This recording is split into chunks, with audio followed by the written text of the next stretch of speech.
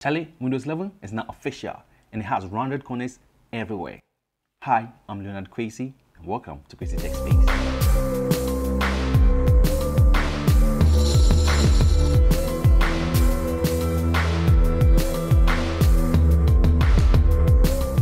So Microsoft unveiled Windows 11 with glass aesthetic user interface and rounded corners everywhere.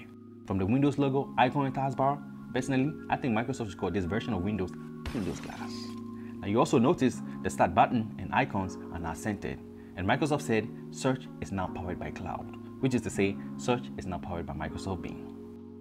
Now Snap Layout has also been rejuvenated with a lot of adjustable options to choose from. Now, Snap Layout is one of my favorite multitasking features in Windows, which makes me wonder, Apple, when will you build into macOS Snap Control instead of we having to use third-party software? Chale, come on now. Microsoft Teams is now built into Windows.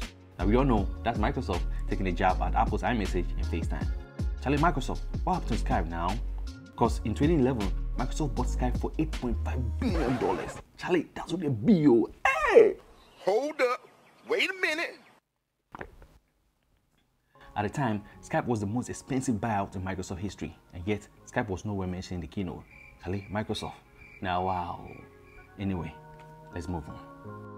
Microsoft Chief Product Officer Panos Panay calls Widget a beautiful sheet of glass that delivers a personalized feed powered by AI, which is to say, widgets cannot be swiped in and out to provide quick access to weather, news, and other web content.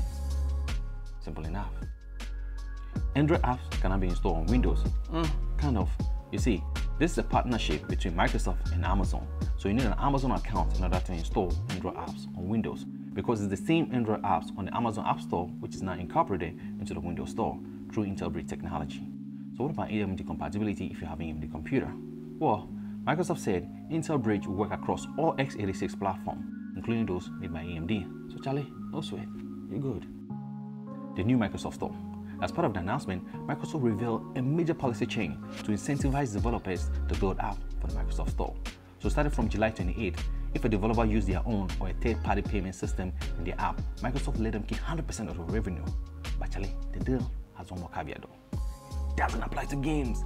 Pitchfork Microsoft. Hey, what happened? Xbox Game Pass is now built into Windows 11. The Xbox app will now allow for Xbox Cloud Gaming for those who subscribe to Xbox Game Pass Ultimate. High-fidelity games cannot be played across all Windows 11 platforms.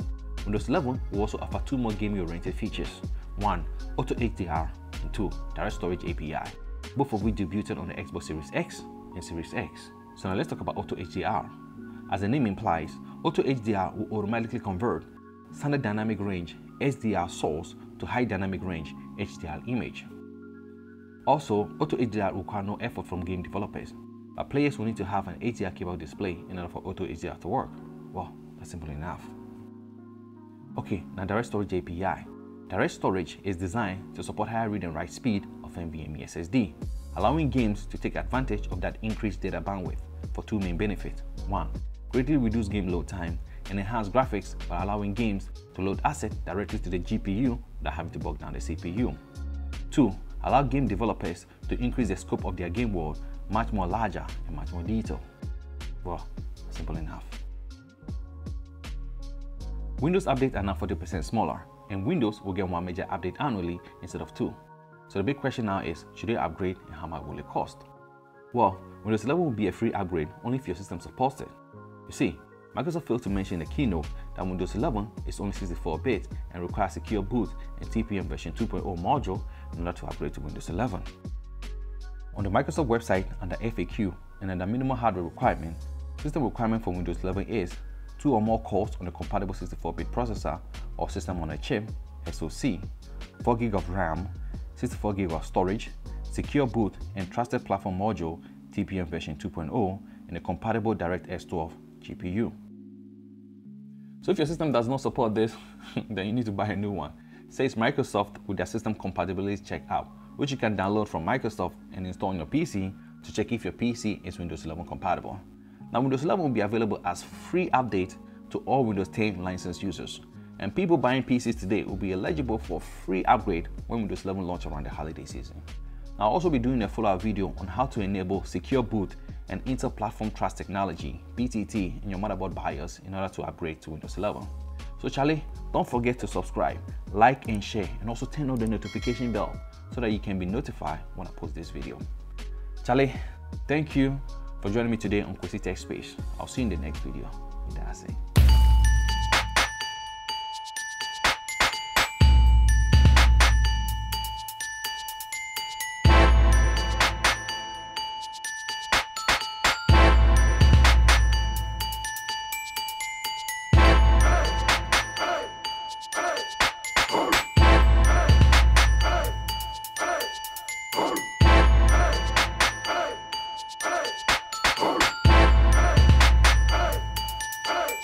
Hey!